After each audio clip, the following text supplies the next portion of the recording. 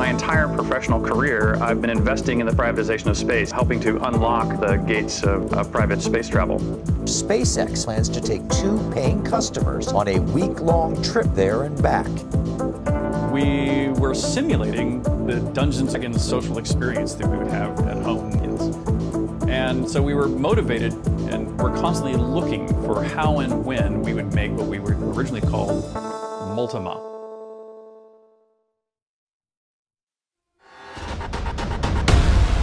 If you are a massive MMORPG fan, you might have heard of Ultima Online.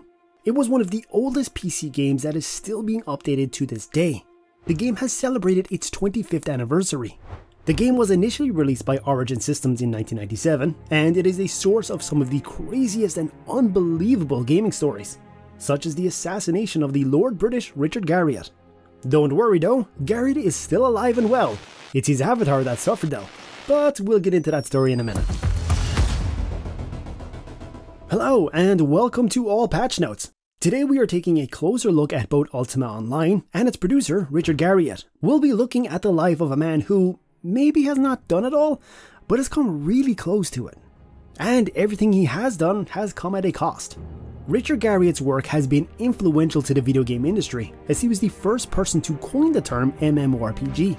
He is one of the first people to start writing video games in the 1970s, and he later went on and started his own video game companies, such as Origin Systems in 1983, Destination Games in 2000, and Portalarium in 2009. But unfortunately, none of these are still around today anymore. What happened to all these companies though? Well, Origin Systems was initially sold to EA for $35 million in 1992, only for the studio to be disbanded in 2004. Destination Games was founded in 2000 and ended up being NCSoft's US headquarters. But in 2009, the company was dissolved. The same year, Garriott founded Portalarium, a company that tried to replicate the success of Ultima series, but ended up with its rights to transact as a business forfeited by the Texas Comptroller. Nowadays, despite Garriott not having any other gaming companies, there is wind in the industry that he is working on another game. This one will involve NFTs. The son of a NASA astronaut, Owen Garriott, Richard didn't seem to settle on only making video games. He had also managed to fulfill his childhood dream of traveling space. But even that journey, just like his video game one, seemed to be filled with hurdles. After 2 failed attempts, in which he lost money and a lot of it, he had finally managed to embark on a 12-day journey to the International Space Station in October 2008. From making video games to space travel, a deep dive into the Mariana Trench, and so much more, there is a lot to be said about Garriott's contribution to both gaming and science. Has it all been smooth going for him? How much money has he made from all his endeavors? And how much has he lost? Where is he today? And what are his plans for the future? We will reveal all this and so much more in today's video. So, let's dive right in. Who is Richard Garriott? Born on the 4th of July 1961 in Cambridge, England, Richard Garriott is the son of Helen and NASA astronaut Owen Garriott. Despite his parents being American, Richard had claimed dual citizenship for both the United States and the United Kingdom by birth. He grew up in Texas and had aspired to become an astronaut, just like his father. Growing up surrounded by people who worked for NASA, such as neighbor astronauts John Engel and Hoot Gibson, it seemed like there was no other job for a kid like Richard would even consider. Unfortunately though, in 1974, when he was only 13 years old, Richard was told by a NASA doctor that he needed glasses. And because of that, he was no longer eligible to become an astronaut. After being let down by NASA because of his visual impairment, young Garriott decided that he would create instead his own space agency when he grows up, without blackjack and hookers though. But that plan was tossed away just a few years later, when Richard discovered what would become his greatest passion: video games. This happened during his freshman year in high school, when he was first introduced to computers. Being a fan of the Lord of the Rings series and also learning more and more each day about Dungeons & Dragons, Garriott decided that he should try his hand at making a fantasy computer game. He started small with a basic computer class that his high school was offering, where he learned to use the teletype system. Since his school didn't have much of a curriculum when it comes to computer classes, once he finished the basic course, Richard Garriott, together with another student, managed to convince his school to approve a 3-year self-study course for them to take. All they had to do during the course was to work on their respective projects and show their work at the end of each term. For the remaining 3 years of high school, I sort of became the school's computer expert as I kind of began to build games there as for the rest of my career, so to speak, at school. Garriott estimates that he had written over 28 games during high school alone. Once he graduated, he started work at Computerland, where he was first introduced to an Apple II computer. Inspired by what the computer had to offer and the graphics that were quite extraordinary at the time, Richard created a game called Akalabeth. The owner of the store managed to convince him that the game would sell, so Richard had spent $200, which was a lot of money at the time, for printing copies of the game and packaging it according to the industry standards at the time. Unfortunately, Garriott sold less than a dozen copies, but one of those did manage to get all the way to California Pacific Computer Company, who were interested in signing a deal with him. Under that deal, the game sold over 30,000 copies, and Richard received $5 for each copy sold, earning him a total of $150,000, which was 3 times of his astronaut father's salary. Akalabeth is known nowadays as the first published computer role-playing game, or RPG. In 1979, Garriott started his classes at the University of Texas in Austin. While in college, him and his friend, Ken Arnold, created the first ever Ultima game, Ultima 1. The game, just like the next ones, featured artwork from Dennis Lobet on their cover. By the early 1980s, Garriott had quit college to work full-time on the Ultima series. The series was initially programmed for the Apple II, but it later on became available on other platforms too. For the Ultima 2 game, Garriott had swapped publishers, choosing Sierra Online as they were the only company who had agreed to publish it with a cloth map, as Richard had always wanted the game to be. Origin Systems. But by the time Ultima 3 came around in 1983, Garriott had changed publishers once more. This time, instead of seeking a new one, he decided together with his brother Robert to set up their own video game publishing company, called Origin Systems. This allowed Richard to have more control and input over the creative decisions of the game, and in plus, there were no more misunderstandings about royalties like it was with Sierra Online. Surprisingly, Origin Systems had managed to survive the video game crash of 1983. This was mainly due to the fact that Ultima already had quite a reputation as a video game series, and also because Origin Systems published only PC games, no console ones. By 1989, Origin had managed to gather over 50 employees between Austin, Texas and New Hampshire. By 1992, it had sold over 1.5 million software units worldwide. Also in 1992, EA Sports had managed to acquire Origin Systems for $35 million. In 1997, Origin Systems published what is notably the most well-known video game that had ever been developed, Ultima Online. The same year, Richard Garriott coined the term massively multiplayer online role-playing game, or as you and I know it, MMORPG. After the release of the game, Electronic Arts had decided that Origin would become an online-only company once they completed the Ultima 9 in 1999. However, by 2000, EA had already cancelled quite a few Origin games, including Ultima Online 2, Privateer Online, and Harry Potter Online, due to Ultima 9's bad reception. Oh my god, I've killed Harry Potter! Whether it was coincidence or not, but at the same time that Richard Garriott decided to leave Origin Systems and founded Destination Games in 2000, Origin Systems continued to exist only to support and expand Ultima Online, up until 2004, when EA decided to disband the studio. As founder of Destination Games, Richard Garriott announced in 2001 a partnership with the giant NCSoft. A part of the partnership agreement with Destination Games was to develop and support the North American version of NCSoft's Lineage games. 7 years later, Destination Games released their first game, Tabula Rasa, which failed to generate the sales that were expected after its initial release.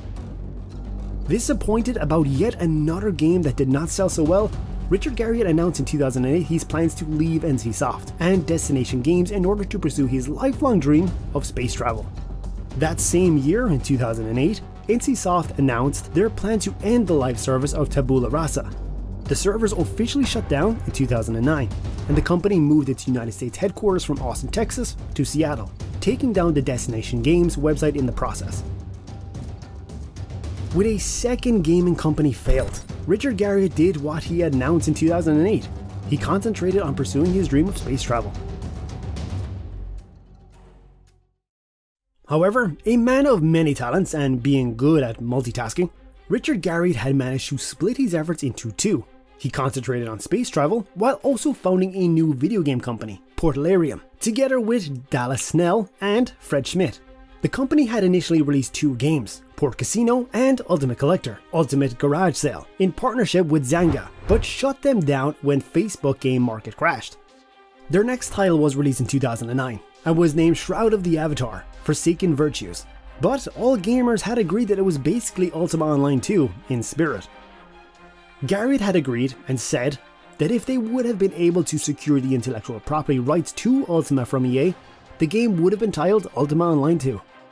An early access version of Shroud of the Avatar was released on Steam in 2014, with the game being fully released in 2018. By October 2019, the assets and rights to Shroud of the Avatar were sold to Catnip Games, and Portalarium had stopped developing any other games or acquiring any assets. The company later had its rights to transact business forfeited by the Texas Comptroller, and as of 2020, Portalarium appears to be defunct. In 2022, Richard Garriott had announced that he is currently working together with long-term business partner Todd Porter on a new fantasy MMO that uses NFT technology. It is not yet known who will be the publisher of this game, but its title was revealed to be Iron and Magic. Ultima Online, a brief history. With so many things said and done, and probably more to come, it seems like Richard Garriott just doesn't want to stop. He's made video games, he went to the International Space Station, he also traveled to the deepest point possible, the Mariana Trench. And while his gaming companies had not had the continuity he might have envisaged for them, one game remains synonymous with Lord British. We're talking about Ultima Online, one of the oldest PC games that still receives updates to this day. Ultima Online is an MMORPG released on the 24th of September 1997 by Richard Garriott's first company, Origin Systems. Ultima Online was the result of Garriott's idea of making a game that involves several thousand people who can all play in a shared fantasy world. While at the time there were other games that allowed hundreds of players to play at the same time, Ultima Online outdid the competition both in terms of graphics and in-game mechanics. Richard had mentioned that Origin's visions of Ultima Online were of a game that would have a theme, a story, and eventually make it into an online virtual world where people could go and live out their alternative lives. They wanted to offer the player as much freedom as possible.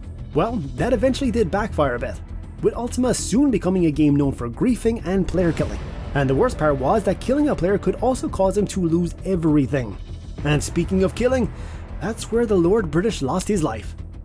During a beta test of Ultima Online in August 1997, during a server population stress test, a player called Rains cast a fire field spell, killing Lord British. Rains explained later on in an interview that he cast the fire field scroll on the badge Lord British and Lord Blackthrone, game director Starlong. Initially, it was just seen as a joke, with one of the lords actually commenting on Rains' effort, haha, nice try. But before they knew it, Garriott's avatar, Lord British, had collapsed to the ground in flames. Later on, it was discovered that after the servers were reset, Garriott had forgot to turn on the cheat that made him invulnerable. So, Rains' attempt was actually successful due to Richard's error. What happened next was described as Rains as pure mayhem. Lord Blackthrone or somebody else had summoned 4 demons and people were killed left, right and center. Rains tried to run, but he still couldn't escape the developers at Origin Systems, who hit back by deleting his character and banning him from Ultima Online forever. However, according to Origin, Rains wasn't banned because of the assassination, but rather due to the other complaints against his account. Despite the protests Rains' ban had caused amongst players, Ultima Online still ended its beta testing with a bang, giving its players an end-of-the-world scenario where demons, shadow lords, and other evil creatures slaughtered every character in sight. In September 1997, Ultima Online opened the first game server to the public. Within the first 6 months, the game had managed to gather over 100,000 subscribers. With its popularity on the rise, in 1999 Ultima Online opened servers all around the world. In 2000, Richard Garriott resigned, and when he left he took his avatar, Lord British, with him, causing players to speculate as to why he had left. By 2003, Ultima Online had received 250,000 subscribers, but just a year later Origin Systems shut down, leaving the game without a studio to manage it. While Ultima Online was the first MMORPG to ever reach 100,000 subscribers and had reached its peak subscriber count in 2003, it is said that since then it has been in a steady decline. In 2008, the game had only 100,000 subscribers left. However, this decline could be due to the fact that World of Warcraft was released in 2004 and quickly became the leader in the MMORPG market, bringing in players from other games such as Ultima Online. With 10 expansion packs released in 1998, Ultima's success had brought in a lot of attention to the game. including a range of awards. Guinness World Records had awarded the game 8 world records in the Guinness World Records Gamer Edition 2008, including first MMORPG to reach 100,000 subscribers, longest running MMORPG, and first and only person to kill Lord British. Yeah, they actually made that a record too. However, the longest running MMORPG award was revoked due to an oversight that was instead given to a game called Portalarium, which was released just a few short months before Ultima Online.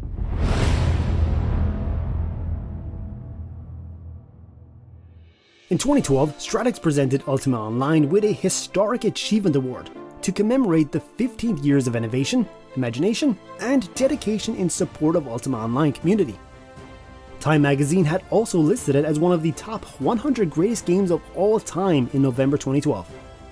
With such a colourful history full of ups and downs and even little accidents such as killing Lord British, Ultima Online is still one of the defining games of the MMORPG genre. Richard Garriott's vision for a multiplayer RPG world has been influential on many of the most successful and popular titles that came after it. Even nowadays, despite the fact that Origin system does not exist anymore, Ultima Online still has a small and loyal player base. Despite his company's failing and his failed attempts at space travel, Richard Garriott's game still lives on and will live forever to be his legacy to the world of online gaming. Richard Garriott, the space tourist. As mentioned previously, in 2008 Garriott wanted to fulfill his lifelong dream of exploring space. Well, that was quite a lengthy passion project of his, as he seemed to have a lot of bad luck and unfortunate events leading up to his space travel. With the sale of Origin Systems came the opportunity for Richard to invest in space adventures and pursue a ticket to become the first private citizen to fly into space. But due to financial setbacks, he was eventually forced to sell his seat in 2001. Garriott returned to creating video games, and once he had managed to gather the necessary funds once more, he paid for another non-refundable ticket. But this time, instead of financial issues, a hemangiogia was discovered on his liver during a mandatory medical examination. The hemangiogia was serious business. It could easily cause internal bleeding in the event of a rapid spacecraft depressurization. He was given a choice between forfeiting his deposit or undergoing surgical removal of the anigoma, and Garriott chose the surgery. Finally, in September 2008, Space Adventures announced that Richard Garriott would fly to the International Space Station as a self-funded space tourist. The total cost of the trip was estimated to be somewhere around $30 million. After the surgery and a year of training and preparing in Russia, in October 2008, Garriott became the second-generation space traveler after Sergei Volkov, the first offspring of an American astronaut to go into space and the second person to wear the British Union flag in space. The spaceflight lasted only 12 days, during which Garriott filmed Apogee of Fear, the first ever fictional short film fully filmed in space. Other accomplishments. Just exploring the outer spaces and creating video games was not enough for our boy Richard Garriott. In 2021, he was elected president of the Explorers Club and proceeded to travel to the bottom of the Mariana Trench, the deepest oceanic trench on the planet. The purpose of the travel was to get geological samples from the bottom of the trench, but Garriott also managed to place a geocache and record another short film. Garriott is also the owner of Luna 21 lander and Lukuhod 2 rover, which are both currently located on the moon. Lunokhod 2 is still currently in use, its mirrors aligned in such a way that it makes possible to accurately calculate the distance between Earth and the moon. With this vehicle still in use, Garriott claims property rights to the territory surveyed by Lunokhod 2. While UN treaties ban governmental ownership of property on other celestial bodies, corporations and private citizens retain such rights. This means that Garriott's claim of the territory surveyed by Lunokhod 2 may very well be the first valid claim of private ownership of extraterrestrial territory. Basically, it means the man actually owns land on the moon. As a game developer and space traveler, Garriott has won many awards, some of the most noteworthy being Ernest and Young Entrepreneur of the Year Award in 1992, Game Developers Choice Lifetime Achievement Award in 2006, British Interplanetary Society's Sir Arthur Clarke Award for Best Individual Achievement in 2009, British Interplanetary Society's astronaut pin given to British-born astronauts in 2009, Society of NASA's First Surgeon's Lovelace Award for contributions to space medicine in 2009, and he was inducted into the Environmental Hall of Fame in 2010. Today, Richard Garriott's net worth is said to be somewhere around $1 million. Not much considering other game developers have bigger sums of money in the bank. But we also need to remember, Richard never seemed to be the type to just hold on to money for the sake of having as much as possible. Just his ticket to the International Space Station alone cost him $30 million. He had also explored both the North and South Poles and the Mariana Trench on top of that. So it's safe to say that that money was well spent, right? Some of you might disagree with the statement. Despite his multiple attempts at establishing video game companies and his failed attempts at space travel, Garriott doesn't seem to want to just quit yet. In April 2022, the game developer, The Horizon, had announced the founding of a new studio called D-Meta, and Richard, the Lord British Garriott, together with Todd Porter, will co-lead the brand's new studio and create a new MMO built on the blockchain.